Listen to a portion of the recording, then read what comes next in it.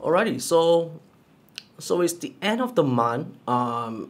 It's like gonna be the end of January soon, and every month I kind of do a small exercise with myself where I track all the financial stuff that I have. So this includes my cash, my equities, my stocks, my crypto, all that good stuff. And the reason I do it is to keep myself in check and give myself some accountability so I know that I'm on track to reaching the financial goals that I've set for myself. So this is a habit that I got into during COVID because in COVID we had so much time. So it was something that I was like, hey, let's just try this out and see how it goes. And today in this video, I'll be sharing with you the sheet that I'm using right now. We'll go through a tutorial as well, how you can create your own sheet. Okay, maybe not create your own sheet, but you could just copy my sheet and use it to key in all the data that you have. And like they say, if you fail to plan, you're planning to fail. So I hope that this tracker will help you guys put things into perspective and it can help you on your financial independence journey as well. So without further ado, we're gonna jump straight into the computer screen and we're gonna go through the tutorial. Alrighty, so let's get started with the Excel sheet or the tracker that I built for myself. I've been using it for a while, did some upgrades as well. So what you're looking at is like version maybe 2, version 3. The first few versions isn't the best, so this is something I'm going to release it out to everyone so that you guys can use. It's for free. If you guys want to subscribe to my Substack, I think that would be pretty awesome. But yeah, so let's jump into it. So there are 4 sheets here. We're going to see instructions, dashboard, overview dashboard, net worth tracker, dividend tracker. So we're just going to go through all of them very quickly. Instructions, basically what you need to do is if you want to use this sheet as well, you got to go to file, make a copy, and then you have a copy that will be in your Google Drive. So that's pretty straightforward and easy to use. If you want to subscribe, there's a subscribe link here that you can visit my YouTube channel. That would be great. Otherwise, we'll just move on to the next sheet, which is the overview dashboard. So in the overview dashboard, basically what I'm building here is, and it's like a single page that I can see everything that I have in my portfolio right now. I think this is pretty important for me because I don't want to be going to individual sheets to just check and see what they have. And over here, I get to see, like at one glance, I know what's my overall net worth, the dividends I've collected, the equities portfolio growth in percentage, the growth in SGD, and as well as my portfolio breakdown, which is something I really appreciate here because with the portfolio breakdown, it allows me to see in which segments I'm a little bit more lacking and in which segments I have a bit too much weightage of. So personally, I do have like a formula set for myself. Like I want to be exposed to like crypto, I want to be exposed to stocks, I want to be exposed to bonds as well.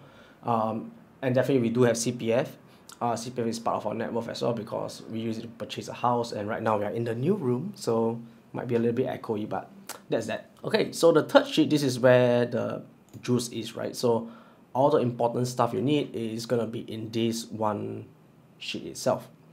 So in this sheet, you get to see things like total net worth in property, total net worth without property, and stuff like that.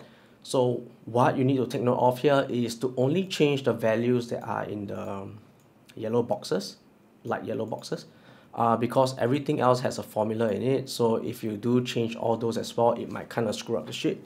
So hopefully you guys don't.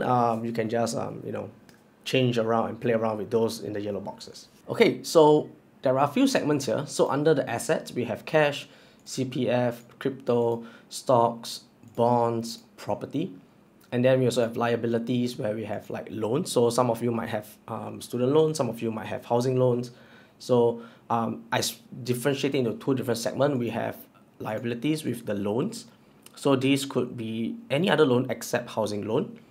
And then we also have the housing loan portion. So this is mainly going to be what you owe to the government or the bank, depending on whichever instrument you use. So at the bottom here, these are just some tables for calculation. Please do not change these as well. These all have formulas that will affect the main overview dashboard here. So only change those that are in yellow. And let me just quickly walk you through this. So let's look at assets. We have cash. So these could be things like your fixed deposits, your high yield savings account, anything that is cash related. So for example, I've given quite a few fields here. So like bank 1 to 6, fixed deposit 1 to 4. You can change this to any title you want. So this could be like DBS, OCBC 360, let's say Trust Bank. So depending on what bank you have, and then you just fill in the numbers accordingly. So let's say maybe DBS, I have like $2,000, I'm gonna put 2,000 in. And then maybe OCBC, I have 5,000, maybe 10,000 in Trust Bank. So these are just hypothetical numbers, right? So let's say if you do have fixed deposits, this could be like, FD1, at 4% or whatever. Oops, 4%, close. Okay, and then you can put in like, maybe $20,000. So this is just a hypothetical number. If you do have it, you could just put it in. Otherwise, you could just leave it blank as well. So for fields that you have nothing, no values here, I think it's fine to just leave all these as it is, because they will not pull all this stuff in when there is no numbers here. So you could just leave it as it is. CPF, very straightforward. If you log into your CPF app, you are able to see the breakdown in your OA, your SA, and your MediSave as well. So based on the people that are watching, I don't think you guys have a SRS account, but if you guys do need an SRS account, let me just add one more in here so that it helps you guys as well. Okay, so let's say 20,000 here, SRS 5,000. Okay, so these are all just rough estimates. Next on cryptocurrency, my favorite topic. So in cryptocurrency is a little bit unique. So I've added a note here. So if you do have like a Sing dollar conversion for your cryptocurrencies, you could just update it in this box here, which will cover away the formula. But most of my exchanges, they are all in USD. So this could be like Binance. This could be Coinbase. This could be Qcoin, whichever exchanges you are using, or this could even be wallets, right? So let's say you have Qcoin, but you have like MetaMask. Right, so you can put MetaMask. Maybe you got like $2,000 in MetaMask. I don't know, $7,000 in Coinbase, something like that. All right, next on we move to stocks and equities. So this will include things like your all the equities that you have, right? So it could be like Tiger Brokers, it could be Moomoo, it could be IBKR, Weibo, whatever you guys have, just plonk all these numbers in. It will make your life a lot easier, so you're able to see everything in one spreadsheet. Oh, by the way, if you guys want to sign up, I'll leave some links in the description down below so you guys can sign up as well. Okay, next up we have bonds. So bonds is something that I've added recently into my portfolio.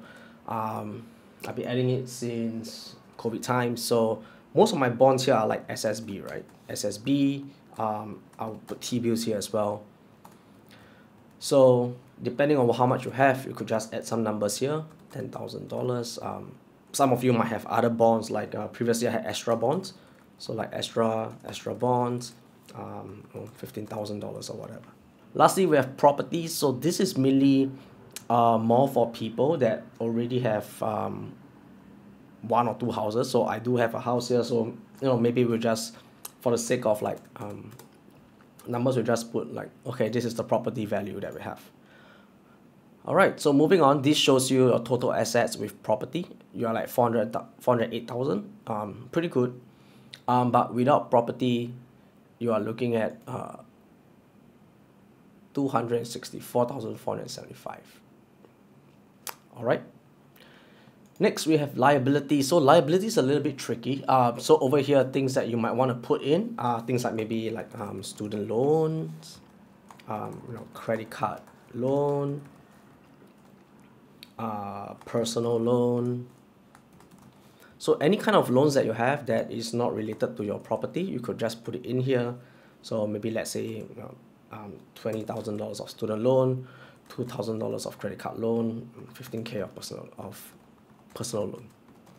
Ideally, your loans, your liability section should have as little numbers as possible. That would be the best way to kind of keep your finances on track.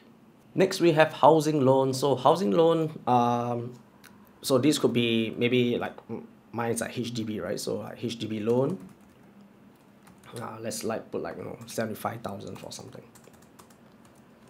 Alrighty, so once all your numbers are in, you can see that some of these numbers have just automatically updated, which is pretty cool.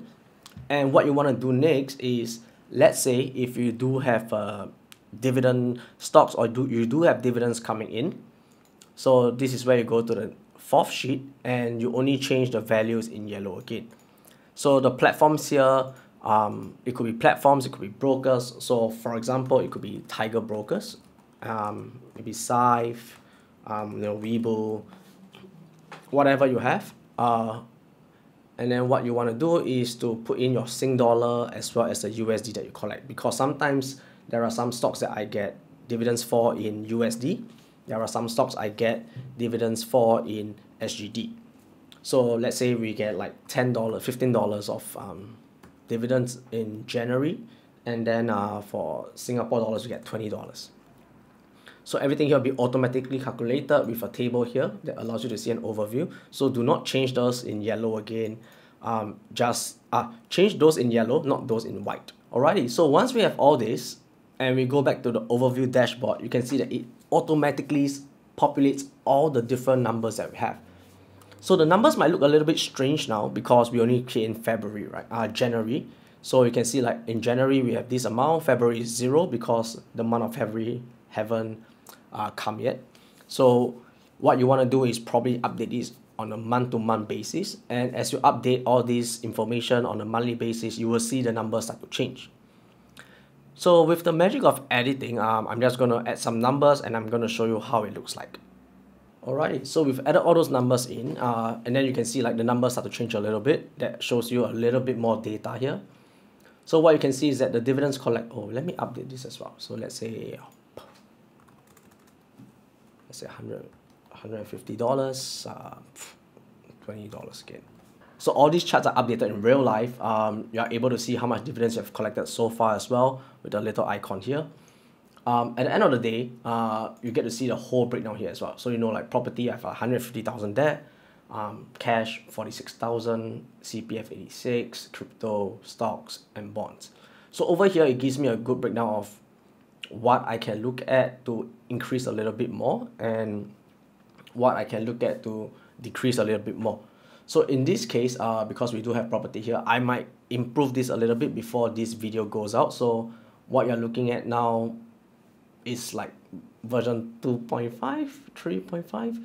But yeah, let me add in another pie chart here that allows you to have a portfolio breakdown without your property as well, if that is what you're interested in, because some people are pretty interested in those. Maybe another one without CPF as well, so you are able to see how much equities that you have, or like the liquid cash, or just your assets alone without CPF itself. So basically this is gonna be the formula sheet, tracking sheet that I'm gonna use for the whole of 2024. If you guys do appreciate it, I'll greatly appreciate if you do drop a like on this video. Subscribe to my Substack. It's something new I'm trying, so I can put monthly updates into an email list that drops you what I'm doing on a month-to-month basis. That helps me a little bit, allows me to know what you guys are thinking about, what else I can share with you guys, and see what other content that we can do. Otherwise, thank you guys so much. I think this tutorial will be a pretty short one. Shouldn't be too hard to navigate around all these sheets. Just take note not to change those in yellow. I think if you don't change those, you'll be fine. But as always, if you have any other questions about this sheet, personal finance, anything that you want to find out or chat about, do let me know. And I'll see you guys in the next video.